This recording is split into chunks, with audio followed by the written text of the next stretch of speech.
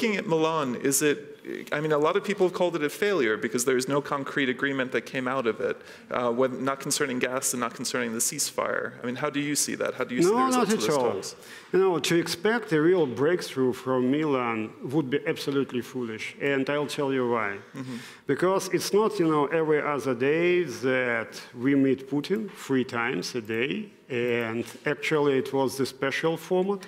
I would call it extended Normandy format.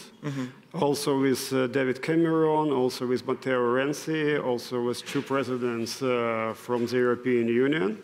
It was a real Normandy format, and it was a bilateral meeting. So a lot of issues discussed. It was a difficult chat, of course.